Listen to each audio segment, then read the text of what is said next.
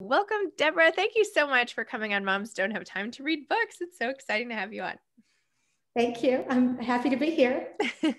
I just finished Ruby Falls, which is so good. Lots of twists and turns. I didn't know what was going to happen next. Didn't see a lot of it coming. It was really great and beautifully written. And I read Finding Mrs. Ford, which was about Rhode Island and Watch Hill and the Ocean House as I was in the Ocean House, which was the coolest thing. I was like, oh, I've never read a book like where I'm actually in the exact spot where it takes place.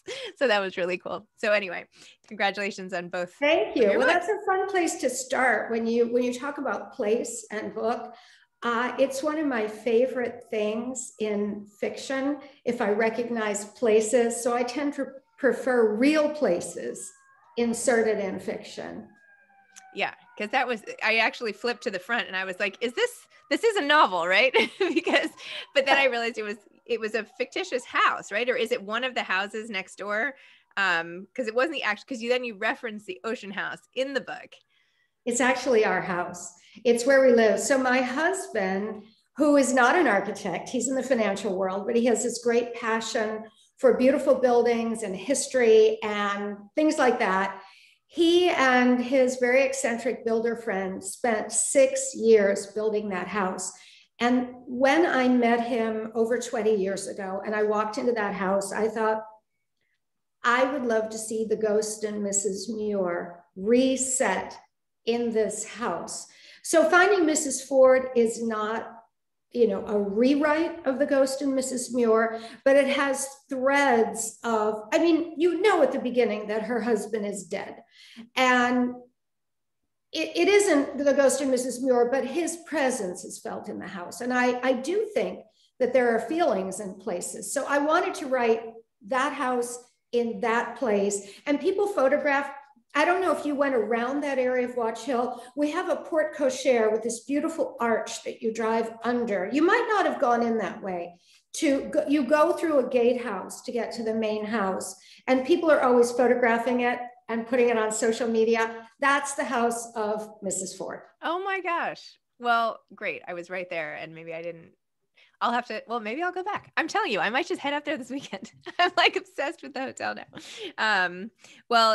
You described the whole neighborhood really well too. And you just are really, really good at creating worlds. Even if I hadn't been living there, it would have made me feel as if I were, which is why I feel like I was sitting in bed that night being like, oh, it's like I'm being watched and here I am in a book. Let's talk about Ruby Falls for a minute. So would you tell listeners what Ruby Falls is about and also what inspired you to write it? Ruby Falls, in many ways, I would call it a Gothic novel, but my publisher at a certain point said, why are you using that word? Don't use that word, because nowadays people think of vampires. It's not Gothic in the vampire sense. It's Gothic like the books you read when you were a teenage girl. It is like Jane Eyre or Rebecca or The Woman in White. It's really an homage to that genre where you have something of a damsel in distress. You have a male figure who may be benign, may be malevolent, you don't really know. And you spend the book trying to sort out what's what. So Ruby Falls takes off from there. It goes to, I think, a spookier and stranger place. So I want to tell you how this book started. I was sitting in this room. This is a conservatory where I write. It's a kind of a garden room. And the first 2 chapters of the book downloaded into my little brain one day several years ago. And I thought, what? That's not the book I was intending to write. The whole beginning, where this child is abandoned in a cave in Tennessee, scared me witless. And yes, I was in Ruby Falls Cave when I was a child. My family did not leave me there. I figured. Completely fictionalized. But I thought it was such a scary place to start a book. And then the second chapter, you go to the girl, now a young woman, and she's an actress. She's been written out of her television show, which is an American soap opera, almost a disappeared genre, 20 years later. And she's been fired, and you don't know why, and something's not quite right.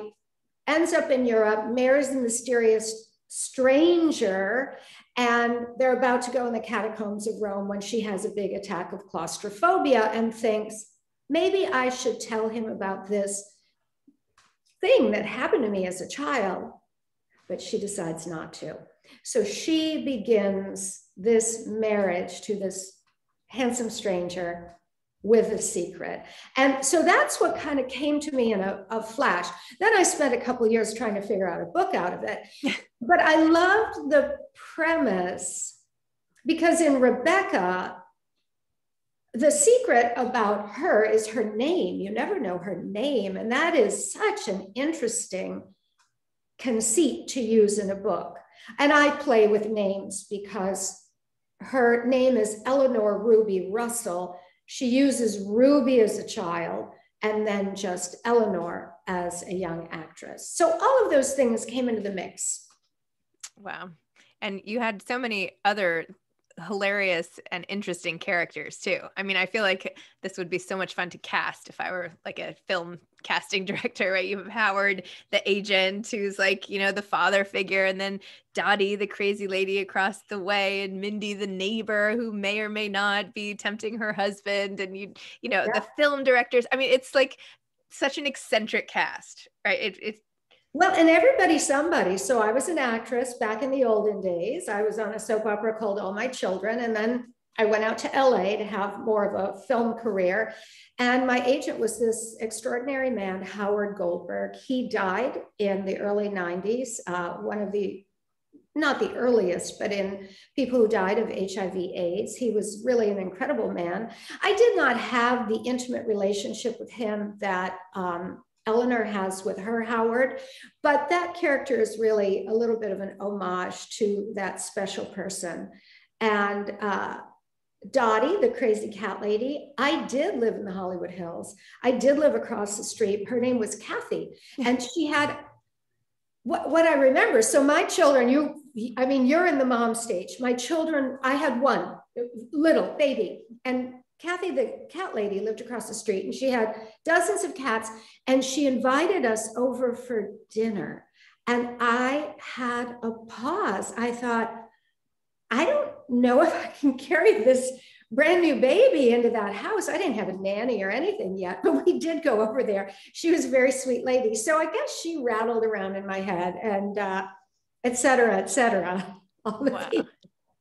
I know, I felt like the cat scene, there was a moment where I was like, I just can't look at a cat right now. Like, I wasn't sure what was going to happen with the cat. And anyway, that was, yeah, that was, and then of course, not knowing what reality really even is in the book, right? And you're so sort of unmoored because what you think is true. Is it true? Is it not true? Like, do we believe her or do we not believe Ruby? What's with the dad? What happened? Like all these questions, it makes you keep reading and trying to dig deeper and deeper into it. So after you figured out what to do to make this into a book, what did you do then? Did you like plot out the whole thing, or did you kind of figure it out as you went? Like, what was that part of the process like for you? So I do two things. I do plot out somewhat, but I don't do a chart. Well, I do a couple of things. I keep a calendar, like you can go online and download, you know, if you're writing a chapter from July of 1979 or August of 1987 or whatever you're picking, you can download those calendars. So I make my notes on the calendars. I make my notes just on a Word document that's separate. My first book is very non-linear, so those calendars were extremely important because I go back and forth in time twice. Ruby Falls, that doesn't happen so much, but I think it's very important to have a fix of what's happening on a particular day so you don't mess it up. Then from there, I write. And that becomes the point when the characters start to change the story or things are added. Like Ruby, as you know, she's obsessed with what happened to her father after he abandoned her. And she's a bit of what we would call now a conspiracy theorist. And she goes down the rabbit hole of so many things that were going on at the time. She's abandoned in the 1960s. And she thinks about the Kennedy assassination and Jack Ruby, and is that why she was named that? And this wacko thing called the Dixie Mafia, which is real. I read 2 books on it. She looks at Cuba and Russia and all this stuff. And the book was just optioned for either a film or a TV series. And the producer was saying, what would you feel if this became now, if it were contemporary? Tricky things taking a story like that and making it now, because a conspiracy theorist now, wow, with the internet can go very far down different rabbit holes that I think might be too distracting. But it would be interesting to see if that's what they choose to do, what options they would come up with. Also, the lack of a cell phone is a very important device to keep that kind of thriller moving forward, when you don't have that option of, calling the police or 911, whatever. That's true. Well, that's exciting that it'll be, I mean, you could see how it's going to play out. I can't wait to watch it as well. That's exciting. Wow. And what about even all the international elements of this book? Like, tell me how you decided on, there's so many European influences. Like, I feel like this is a jaunt across the globe, right? I can start in perhaps Italy, or I can go to, Zurich, or, all these places. Yeah. Tell me about having that be an influence too, because it's very LA centered. And I love that it's like the Chateau Marmont beginning and all of that, but then you have these other influences. So anyway, just tell me about sort of the landscape of it. Well, so the first 2 chapters just came to me. So the thing in Italy just came to me. I have no idea where it came from. I have been to Rome. I have been to the catacombs. I am a little claustrophobic. So that was that. And then so this idea of identity. Who are people? Who do they tell you they are? Who are they really? What do they reveal? What do they conceal? That's a puzzle that is endlessly fascinating to me.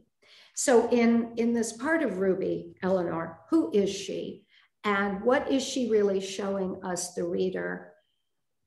The international element became interesting. Also the husband. I loved the idea. So he's Anglo-Chinese. And he's handsome and he's exotic, and he has this British accent. And I'm picturing like Henry Golding in Crazy Rich Asians. That I see him as that character. So to me, he typified that remove, that distance, that exoticism, that there's something about him that she doesn't fully understand. She's a girl from the Midwest with Southern roots, and she picks this man who embodies something glamorous and different. So I would say that is why the whole European connection. I love when Howard is like laughs out loud when she's like, oh no, he's from the aristocracy and like British royalty and Count, Montague or whatever. And he's like, don't you see how much of a joke this is? She's like, what? Exactly. Yeah. Exactly. Very funny.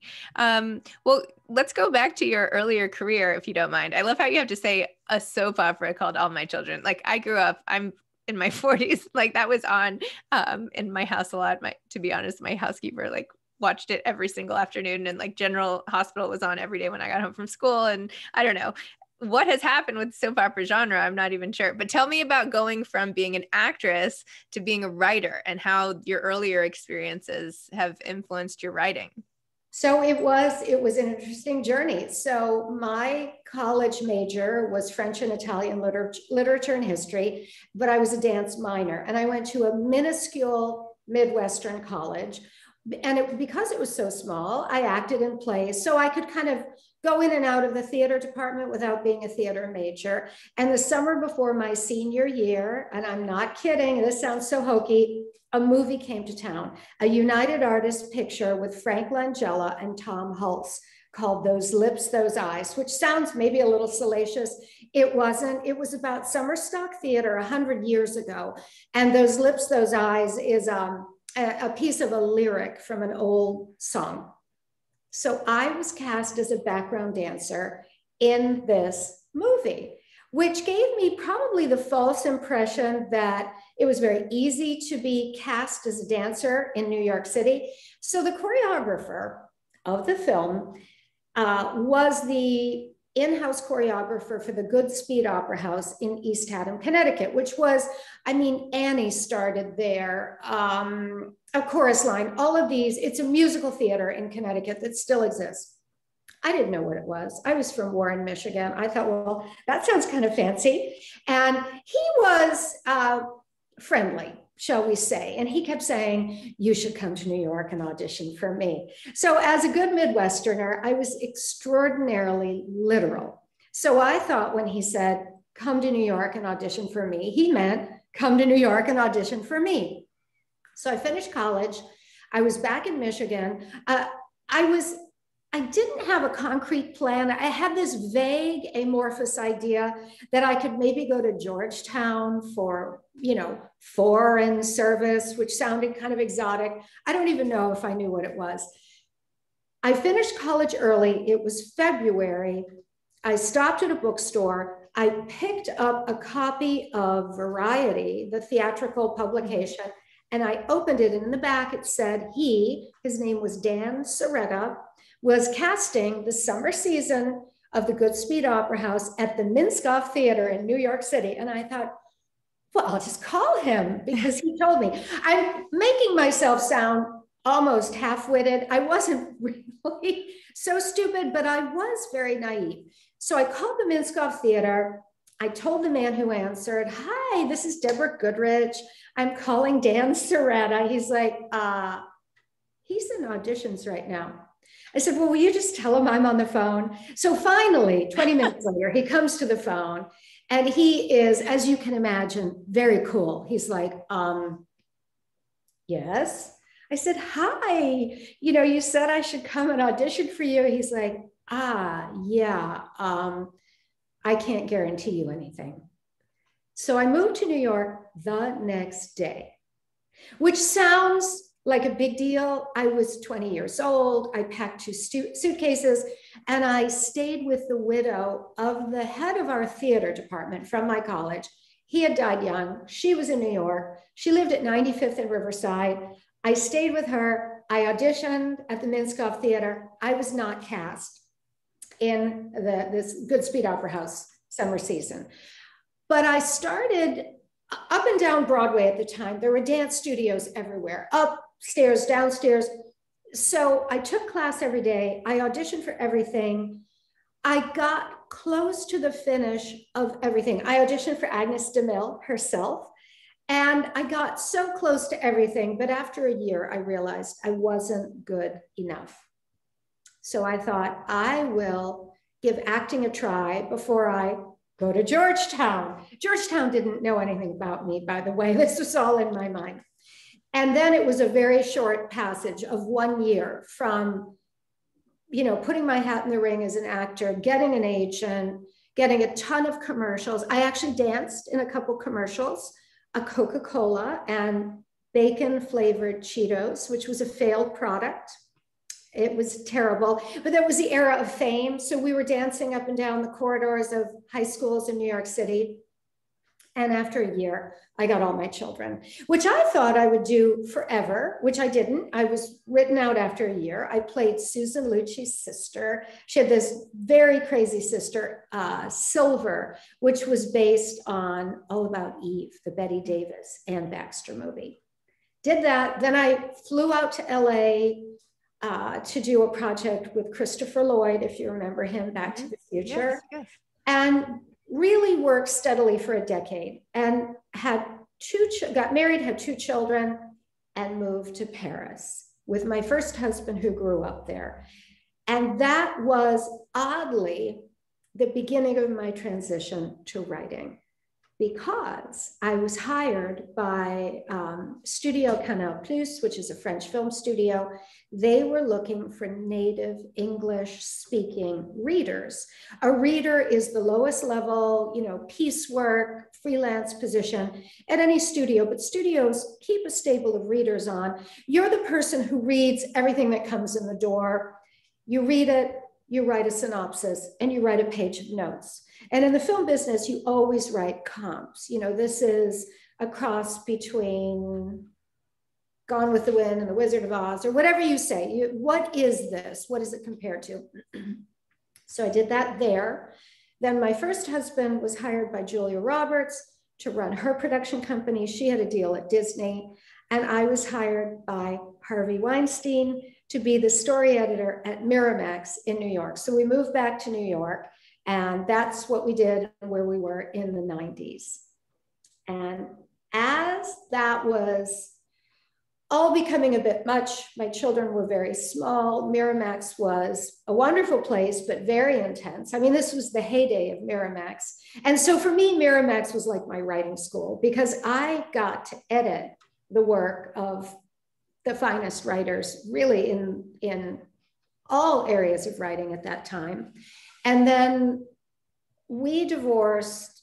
I remarried, moved to Connecticut, and kept writing on my own, kind of secretly. And to tie this back to moms don't have time to read, write, whatever, I was one of those people I did a lot while my children were young. I worked at Miramax, you know, did all that stuff, all the restoration projects my husband and I now do. But the writing, that deep cone of silence and absorption required for writing, I really didn't get serious about it until the youngest child left the house. Then I felt like I got the real estate in my brain back, fully back, and I could shut out the world and write. So that's a long story, but that's how. Great story. There should be a movie of your life. You should sell your life rights and try that next. That's very funny. Well, think about it. Are you thinking about it? No, I'm not. But I do put bits and pieces in books. I'm in fiction. I do think fiction is a great vehicle for truth. I think it's a way of embedding kind of a distilled version of truth into what you're saying. And I think that's why we like it so much. I think we get caught up in a good story, but I also think we see something and we say, oh, yes, I felt that. I recognize that. That's the thing. Wow. So at Miramax, when you got divorced, is that when you left Miramax? No, I left Miramax before that. The volume was intense. And I don't know how you do what you do. I'd love to hear that. But the weekend read was often 12 scripts and a novel. And I would often have to synopsize that for my immediate bosses.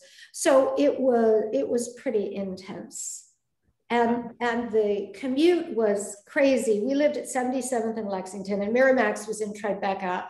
Hardest leaving Brooklyn out of it, hardest Manhattan commute, shall we say. But I loved it. I mean, it was a thrilling place, and I have a great feeling of gratitude for my years there because I learned so much, and it was a huge opportunity. Thank you to my parents that I went to college and I didn't go straight into acting, because I was able. So that's one of the things I feel. I feel a woman's life can be very episodic, to use a television term. You know, you have your childhood, your college years, your young career years, et cetera, et cetera, et cetera. And I think we're used to that as women, and we are nimble with that. We're very nimble. I think men are increasingly having lives like that, and they are less adept at that kind of, what am I going to do now moment, that door has closed, that chapter has ended, and how do I reinvent myself? And I think we're awfully good at it as women. I agree. And it's a necessary, you have to, right? Your roles are shifting so often. Even with this whole sort of childbirth piece thrown in, even women who don't have kids, there's just so much required to navigate. You have to. I mean, it's not an option. Right. And I think having it as an option, you know, men historically in the wealthy Western world have had jobs for great lengths of time, whether they had the corner office or they were on the factory line. There was some stability expected. And I don't think that's the case anymore for them either. Wow. So they should take a page out of our books. Well, I have to say also, and I don't know if I emailed this to you or not, but when I was sort of researching, I realized you were in Just One of the Guys, which was like one of my favorite movies growing up. My brother and I watched that one all the time. So. Yeah. So, and I'm still in touch with Joyce Heiser. She's great. She's fabulous. She does a non-for-profit in South Central LA called the Ubuntu Foundation, and she works with children. So she's wonderful. I'm in touch with Toni Hudson. She's writing and acting. Who else? Clayton Rohner a little bit. I did my first 2 movies with Clayton Rohner. Just One of the Guys and April Fool's Day. Love interest in both movies. And we never dated. We never had anything romantic. And I thought, this is really weird. Are we just going to do movies together forever? Didn't turn out that way. So on the writing front, are you working on a new project now? I am. So my mother's best friend was murdered savagely when my mother and this girl were 12 years old. Oh my in gosh. Pittsburgh in 1948. And it is an unsolved crime. And it has had a big effect on my mother's life. And I've always been interested in this concept of an act of violence and the ripple effects it has on people who were not part of that act of violence. If you think of Mystic River by Dennis Lehane, the book, and then the movie that was made with Tim Robbins, it very much examines that premise. Something happens to a child, and then it plays out the rest of his life. So I've thought about this incident, and I've been able to research it more. And a year ago, when the pandemic started, and I happened to be on book tour in Florida and ended up staying in Florida when everything was canceled, it is turning into a complicated book with 2 sections. There's a fictionalized version of a writer who's researching the murder of her mother's best friend, unsolved crime. And she's writing almost a film noir kind of story of a woman in Palm Beach who's about 40, who's married to an Argentine. I just love those international men. I know, I guess so. Married to an Argentine, and the pandemic kicks off and he disappears. And he gets the last plane to Buenos Aires with the 2 children, and she can't follow him. So the pandemic offers a lot of constraints that don't exist normally. It offers the face mask, which is a very good one. It offers the closing of air travel. So he disappears, and you start following this writer who's I don't even know if it works. It might be terrible. The writer is going off in these tangents about this idea of violent crimes and people who become obsessed with violent crimes, like Dominic Dunn, completely obsessed with violent crime after the murder of his daughter. And so, the one in California, the Golden State Killer, Michelle McNamara, who was obsessed with violent crime after something happened in her childhood. So the writer is off on these tangents, but she's also writing this story, and you don't quite know how it's going to thread together, but it does. So I have a draft of that now, and it's called Reef Road for now, because Reef Road is a street in Palm Beach on the north. Reef Road. Reef Road. Okay. I like that title right now because it sounds a little bit like Cape Fear or Lookout Mountain. Yep. Spooky place name. Yeah. Oh, that's great. That sounds amazing. Do you have any advice for aspiring authors? I do. One, I would always keep your hope alive, because I'm a woman of a certain age, let's be honest. And I think there's a false belief that we have to do everything when we're young, and we don't. We can keep having those sequences in our life. The other thing I would say is find your time and your pattern to make it work. Like there are people who are so dogmatic, you know, you have to write in the morning and it has to be the same time every day. For years, I couldn't do that. In the pandemic, I've been able to do it. I have a busy life. I sit on boards. We're doing restoration. So what I did with the trusty iPhone is I would block out 3 to 5 hour blocks every day, sometime. And when it became sacred, I would go into the room without my phone and just do it. So find your schedule that works for you. Don't be browbeaten by people who say you have to do this or you have to do that. And also just know that there's, if you're lucky, there can be more time than you think. I know there isn't always for everyone, but you kind of have to find that balance of living your life as though there isn't, but also as though there is. So you don't fall into, you know, the sloughs of despond because you didn't do everything in a single day, which is a young mom thing, that despair at the end of the day when all the things you did wrong, because you will. I had one of those days yesterday. Wow. Well, thank you so much. This has been great. Thank you for the enjoyment of Ruby Falls, which was fantastic. And I can't wait to watch that show or movie after, and keep in touch. And this was fantastic. So thank you. The pleasure was mine. Thanks. Have a great day. Thank you. Bye. Bye.